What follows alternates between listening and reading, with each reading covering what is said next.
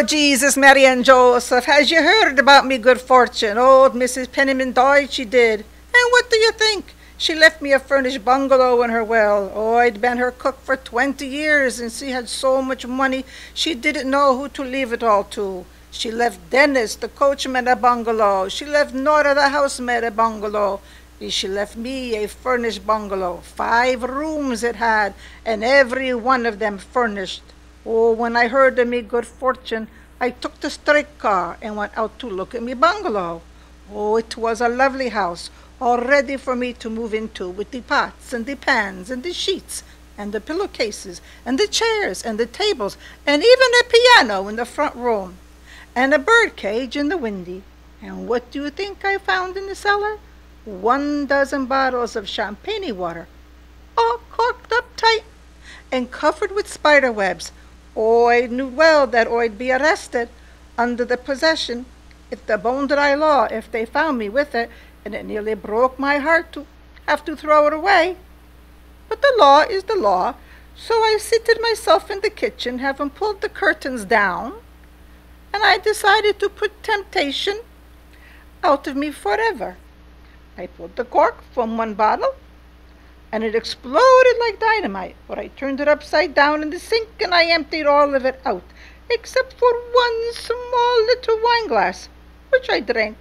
Then I pulled the cork from another bottle, and it exploded like dynamite, but I turned it upside down in the sink and emptied all of the contents, except one little wine glass, which I drank. And then I pulled the cork from another bottle. It exploded like dynamite. I emptied it upside down in the sink and turned its contents into a small wine glass, which I drank. And then I pulled the cork from another dynamite, and it exploded like a bottle. But I emptied the small wine glass full in the sink and turned it upside down, which I drank. And then I removed another another bottle from the cork. Oh, I emptied it upside down into the small wine glass, and it exploded like dynamite, which I drank. Well, anyhow, I did it to all of them, 12 bottles. But this time the bottle was all empty, and I was full of dynamite. The kitchen range began to dance forward and backward, and I studied the sink. With one hand began to count the bottles with the other. But this time they was whirling rapidly round me. I counted 27 of them. I decided I have to clean the cobwebs off of the bottles, but they was revolving around me like a merry-go-round at Coney Island. I sat on the floor and counted 24 of them as they went by. But by predicting indifference to them and springing at them, they went a wind, they was off their guard. I managed to capture all of them by their necks.